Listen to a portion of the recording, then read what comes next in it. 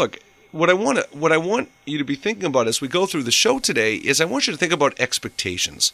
Because really, this comes down to, when we talk about reciprocity, so much of it, in whatever venue we apply it, it comes down to expectations.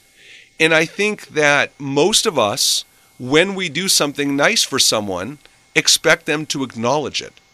And it's funny, the other day I was driving in the car and I let someone go by me, or I let someone into a parking lot, another car.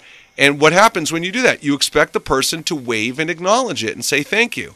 And they didn't, and I kind of muttered under my breath, "You're welcome."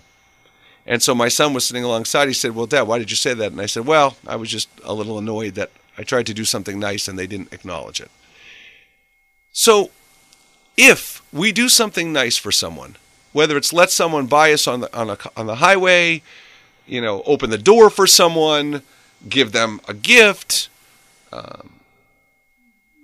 give them a day off because they've been doing such a good job at work, whatever it is, is any of that unconditional? Because if we're expecting some kind of acknowledgement or thank you and they don't give it, I think there's an assumption we're making that they don't appreciate it. Because if they don't even take the time to acknowledge and be aware of that a nice gesture was taken, then they don't appreciate it. And you know what happens?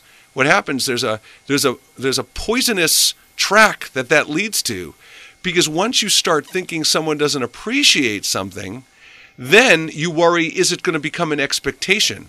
And I'm not talking about letting a car through, but in certain things, when you do things for people, if they don't appreciate it and you interpret their lack of appreciation as they expect it, then it can really impact your ability to want to do nice things for people.